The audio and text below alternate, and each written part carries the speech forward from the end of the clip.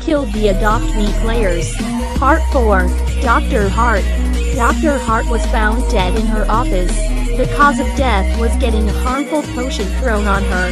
Let's meet our suspects. Nurse Nee. I was working all day. Dr. Hart was my mom. I would never kill her. Archer. I make coffee, not potions. Anna.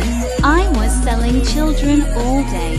After hours of research, I found out who killed Dr. Hart.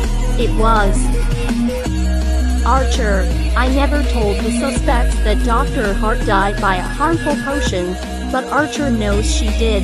I can't believe you caught me. My bee was sick, so I took it to the hospital. When I came back, Dr. Hart told me my bee had died. I was so angry that I grabbed the nearest thing to me and threw it on Dr. Hart. I didn't realize it was a harmful potion, but Dr. Hart started burning up.